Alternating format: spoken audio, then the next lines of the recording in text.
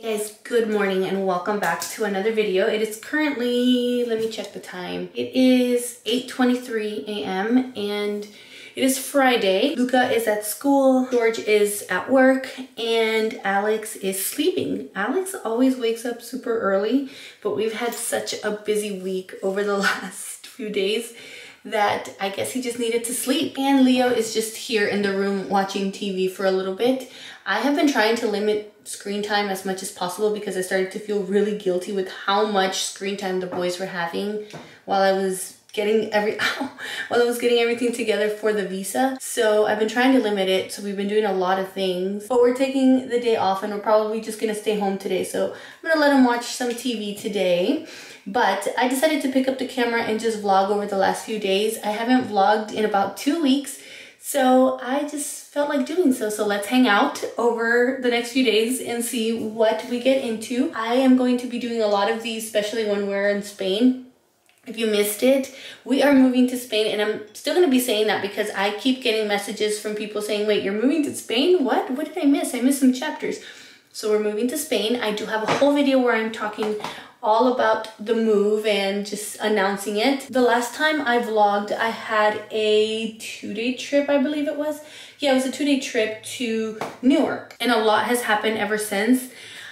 The day that I got home from my trip, I ended up getting food poisoning.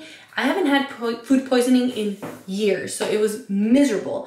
So I was sick Sunday, Monday, Tuesday. Wednesday I was fine, and then Thursday I got sick, and I've been fighting this cold ever since. Like, I don't feel sick, but I feel like congested and I have a headache. I've had this like dry cough, and I already tested and I'm negative for anything, you know, like COVID or anything like that. So I'm fine, but it's like lingering. It won't go away. But one thing I didn't mention in the last video was that on my go home leg, I actually had a passenger fall on me. And it was actually kind of scary because I was sitting in my jump seat and this passenger just like stands right in front of me, which it happens sometimes. Passengers, they don't really pay attention or don't care or whatever, but they just get like all up in our jump seat and just in our space. So I just thought, oh, okay, whatever. I kind of ignored it, but I just said, excuse me.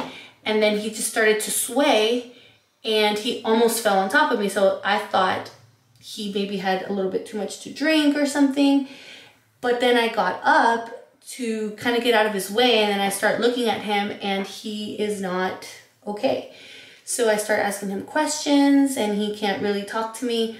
Next thing you know, we're both on the floor because he fainted. And he was this like big dude. He reminded me a lot of like Alex Rodriguez. Just like very tall, just like very athletic. So he was big and we both fell to the floor, and I was making sure that he didn't hurt his head or anything like that because that would have been a whole other issue. And on the way down, I did hurt myself a little bit, but I'm fine. But we actually had to get medical personnel involved. Thankfully, we had a doctor and they took his vitals and everything was fine. He just ended up having like glucose things. Glucose problems. So after a while he came to and we were able to help him, and you know, everything was fine in the end. But it was pretty scary because it took a while for him to respond to us. So I don't know. I'm just glad everything was fine at the end. Time is going by so fast and I have so much to do, so much stuff to get rid of. I'm selling things, I'm donating things. I feel like the time for us to move is gonna come by so fast, and next thing you know, we're gonna be moving out of this place, which makes me really sad to move out of this place because I love living here, but it's gonna be time to go pretty soon. So I'm gonna finish getting ready and then I'll talk to you guys in a bit, and let's see what we get ourselves into today.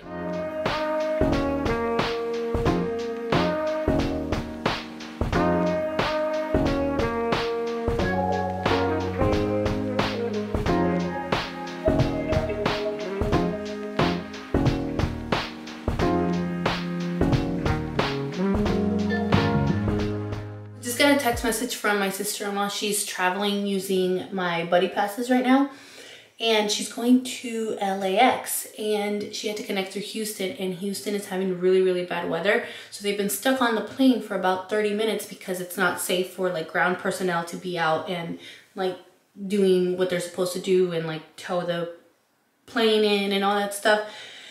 So hopefully she makes it on the next flight. I'm a little worried now, but I hope it's okay.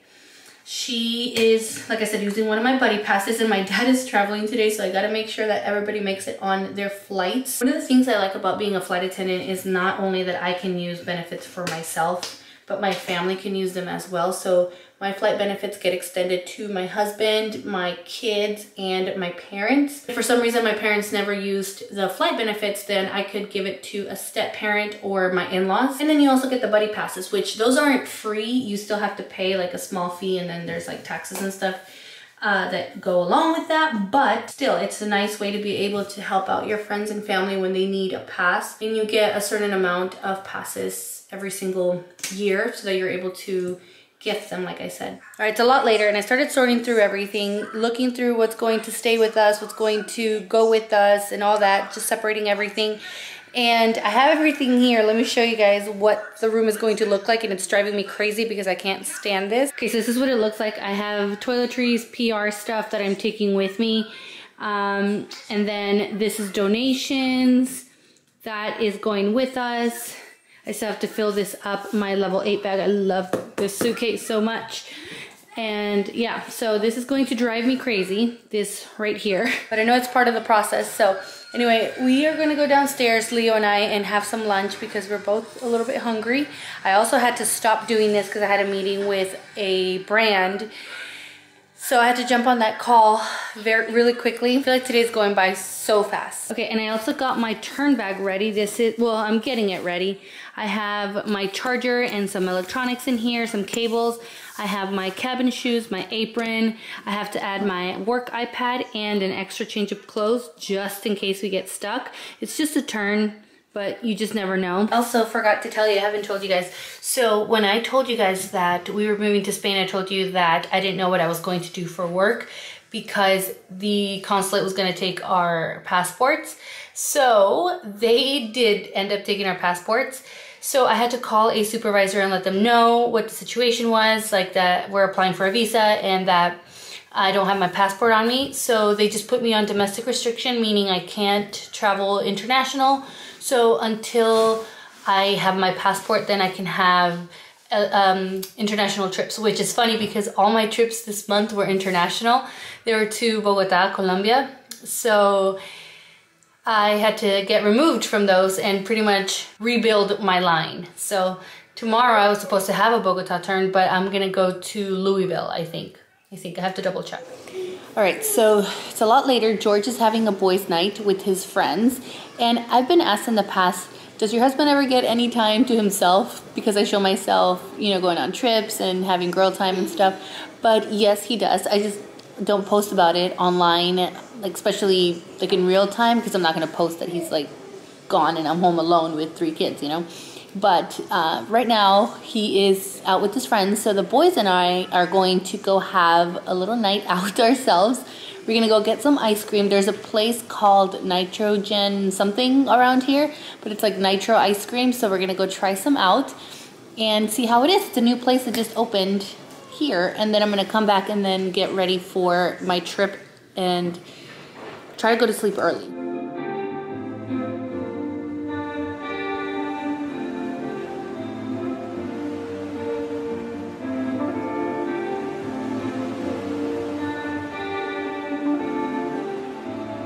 Guys, so it is the next day. I actually ended up calling in sick from work because I cannot stand this sinus headache. I've had this headache since yesterday. I think I mentioned that yesterday, I don't remember.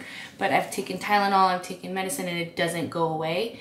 And my eye has been twitching for like 2 weeks, so I don't know what is going on with me. So I definitely have to make sure to take it easy because flying with anything sinus related is not fun at all. Like it's just, you just don't do it. Try not to do it. If you can, call in sick. If you have the sick hours, whatever, call in sick because sinus stuff is no joke when you're flying. So yeah, I called crew scheduling early this morning and I told them that I was calling in sick for my pairing. So a lot of you guys are probably going to want to know what happens, right? For some airlines, you get points. So you pretty much get a certain amount of points for every sick call. And once you get to a certain number, then you get like a warning. And then after that, you get more warnings. And then you have to have like a meeting with the supervisor and see what's going on. That's why it's very important to save your sick days for when you really need them, especially when you first start. When you first start, it's a whole different story. Like when you're on probation, it's a lot more strict for you to call in sick. So what happened to my pairing, right? So they have, airlines have reserves. So a reserve is pretty much waiting from a certain time to a certain time to get called in case anything happens. So since I called in sick, whoever was next on the reserve list got called. Yeah, I was replaced and this person is now working a trip for me. So hopefully they were willing to work and they were wanting to work. If not, I feel really bad. I'm telling you, it's like a pressure like right here that I feel. So I probably need to just like lay down and not do anything because these last few weeks have been crazy. All right, it's the next day and I'm feeling much better. I don't have a headache anymore. I still feel congested and my eyes still twitching. So I think I'm gonna have a magnesium drink tonight. I always have it, well, not always. I try to have it as often as I can. It's like that Sleepy Girl cocktail drink that went viral. It's just magnesium and tart cherry juice and some sort of sparkling water. So I'm gonna have that tonight and see if that helps, because I posted about it on Instagram and some of you guys were telling me that your eye twitching may be that you're missing magnesium in your diet. So maybe that's what I need. So I'm gonna try that and I'm gonna try to stay consistent for the next few days. So hopefully it goes away because it is driving me crazy. And it's worse at some points of the day. Like some parts of the day, like I won't feel it, it won't twitch. And then it'll twitch for like an hour, like not straight obviously, but like every few seconds for like an hour or two. So it gets really annoying. But we ended up going to church today. And then we had a few people come over to buy things because we are trying to get rid of as many things as we can so that we're able to not only make some money, but also get rid of these things because we will actually have to replace some of these things once we get to Spain. But I'm gonna take some time right now to start packing a few things. I'm telling you, I'm trying to take any time that I have to do that. So I'm going to pack some clothes into my level 8 suitcase. I am partnering up with them once again. I absolutely love working with level 8. I love their suitcases. They're so sturdy, such good quality. I love the design. We always get compliments when we use any of our level 8 suitcases. We have 2 of the big ones and then we also have some carry-ons that we take with us when we travel. So George will take them when he goes on business trips and stuff like that. So this one, I like the fact that because even though it's the bigger one, it also has the 360 spin feature, so it makes it very easy to get through the airport without having to pull it. You can just push it, and then if anything, I can have the kids kind of help me with it, so in case I need some help. It also has the TSA friendly lock right here, so in case they ever need to get into your suitcase. They're very spacious too. I have been able to pack a lot of stuff in here. When I went to Spain on my last trip, I had it jam-packed and it's so lightweight, so it doesn't really add a lot of weight to your overall weight limit that you need for when you go to the airport. This is what the inside looks like. It's double-sided, which I like. I prefer those because I feel like you can fit more. And it has this little strap to keep everything compacted and just together. It has these 2 pockets so you're able to store things. I like to store like undergarments, a hat, socks in there, and the other side is pretty much exactly the same. So I'm telling you, you're able to fit a lot. I've been able to fit a lot of things in the suitcase. So I'm going to leave a link in the description box down below for you guys to be able to get your hands on these level 8 suitcases. I'm telling you, if you're looking for really good quality, sturdy suitcases that also look really nice, check out level 8. There's a reason why this is the 3rd time or 4th time actually that I'm partnering up with them. I absolutely love their stuff. So again, check the description box down below for the link so you guys are able to get your hands on one of these. And thank you to level 8 for sponsoring a portion of this video. So I'm gonna get to packing. It's 3:30 and we still have plenty. I feel like today is going by really slow. We have done so much, but we still have a good chunk of the day to go. And then we're gonna do bedtime with the boys, bath time and all that. And then I'm also doing laundry, by the way. I'm also doing laundry. I'm so glad I don't have the headache because that headache was very debilitating. So like I said, I still feel the congestion. I still kind of feel it in my throat, but I don't have the headache. I cannot function with that headache. It was my day off anyway. I wasn't supposed to work today or anything, so this is what I had planned to do anyway. Had I had that headache still, I wouldn't have been able to do all this.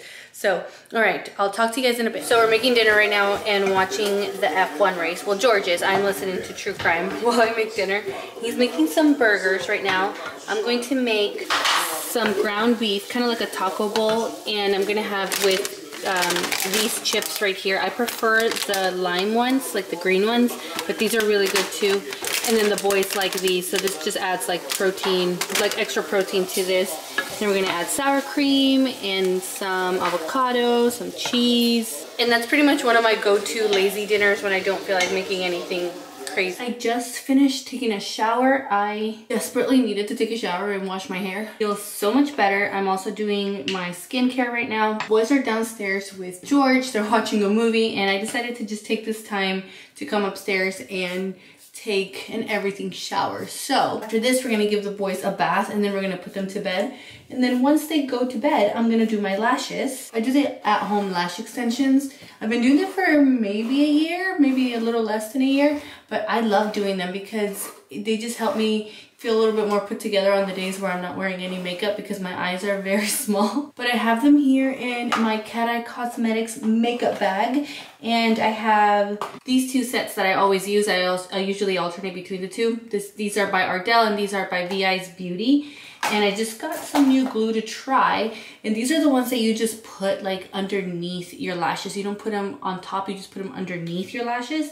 And it took me a while to know how to use them, honestly. But after I got the hang of it, I actually really enjoy putting them on. And I do them maybe once a week and they last me like 3 to 4 days. It just depends on how careful I am with the lashes. But anyway, I'm going to end this video here.